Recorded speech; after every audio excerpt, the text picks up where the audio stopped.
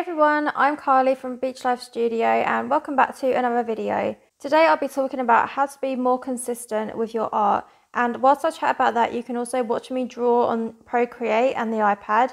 And this is a drawing of Barbie inspired by the new Barbie film coming out soon, which I'm really excited for.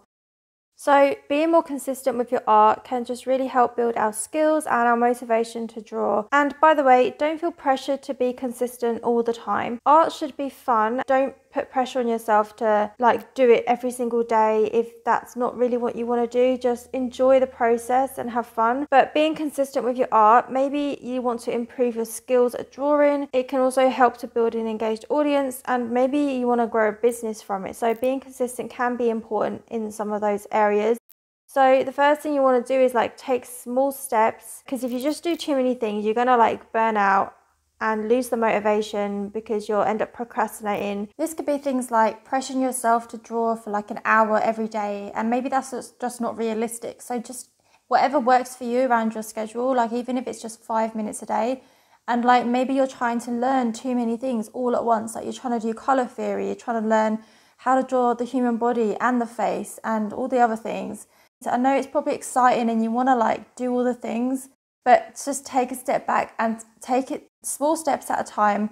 And over time, you will notice that consistency will become easier after me sharing all these little things in the video.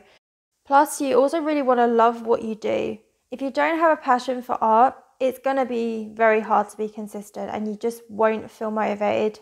So you really do need to love what you do. So make sure that it's something that you enjoy. Change things up. So sometimes sticking with just one thing though can get really repetitive and boring. So I think you should change things up. Keep on being creative in different areas, trying different mediums. Don't just pick one medium and then think that's it. As artists, I feel like we need to be creative in all different areas, otherwise we can just get so bored of repeating the same thing. Keep on trying different things and just keep it exciting.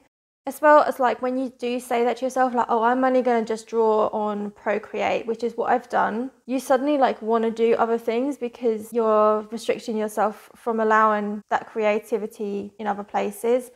But also buying new art supplies can be really good to keep us consistent, because it can motivate us to keep being creative, because obviously new art supplies are very exciting. And I love going into art stores and picking out new pencils and sketchbooks and all that. That is something that I have actually missed, just being a Procreate artist, which is basically coming up in my next video. I'm actually going to be sketching in my sketchbook with pencils and Copic markers. So I hope you're excited to see that. I'm going to be drawing a Barbie themed illustrations as well because of the Barbie movie coming out. I'm kind of getting a little bit excited for that. So lately for me, I've really lost my art motivation and I haven't been very consistent.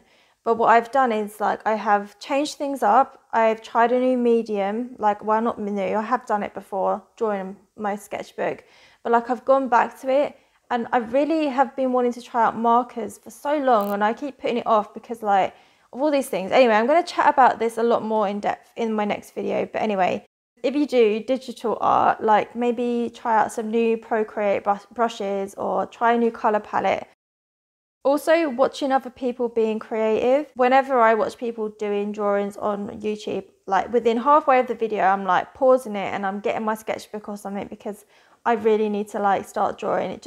I don't know, it just really motivates me, that does. Or even just going to art classes, find local workshops and classes maybe that you can get involved in, and that will really keep you motivated and keep you consistent. Because if you're booking in classes, it's like booking in exercise classes at the gym. It kind of pushes you to attend the classes, which keeps your consistency going, and it helps you just to stay motivated. So I guess this video is kind of consistency, motivation and inspiration all kind of linked into one, isn't it? The next thing is to change up your art space. So maybe you're always drawing in the same space, always at the same desk maybe. Try new places to draw from. Even go outside and I don't know, draw in the garden, or go to the beach and take a sketchbook. This can really spark new inspiration, and where you're in new places, your brain doesn't get so bored and just repetitive. keep it fresh, keep it exciting, move around the house, draw from different areas. Even tidying up and reorganizing your whole art space, your art desk, can actually help you be more consistent, because it's more fun to go to your desk once it's all tidy. Or if you want to buy like a new desk chair, some lights, some candles, anything that's going to make you feel inspired to like draw, get it really set up, really cozy, and really set the mood before you draw. And another thing is like actually have your desk and space set up ready to go, so that when you go into your art room, like things are already set out, ready for you to just get going and draw. And sometimes seeing it all ready to go as well can actually motivate you a little bit more to like just sit down and get going. So that helps you just be more consistent. Another thing is to like take breaks and focus on other things. Like make sure you do take yourself away from the art sometimes, you know, and just don't even think about it. Because when you're doing other things, it can really make you miss art, and then it makes you more excited to get back to it. And if you're going out for the day and you're seeing inspiration around you and you're like getting ideas for drawings, so that when you come back home, you're like, oh my God, I really need to like draw something now. I'm like so inspired. So yeah, doing that can be really good. But saying that, also surround yourself with art. It kind of like goes like the opposite of that, what I just said.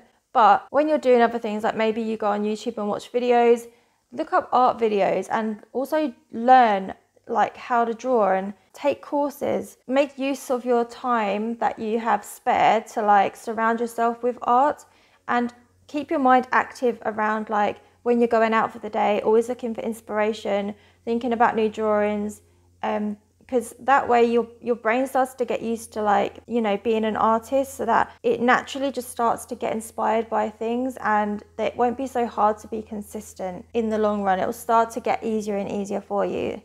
So I also just think that doing something little, like I said at the beginning, every single day helps to create create systems in your mind to like the more you surround yourself with it, the more you're going to become that person, and it's going to become a lot easier for you to be consistent, because you are an artist. Like, don't tell yourself that you're not an artist and that you're not good at drawing.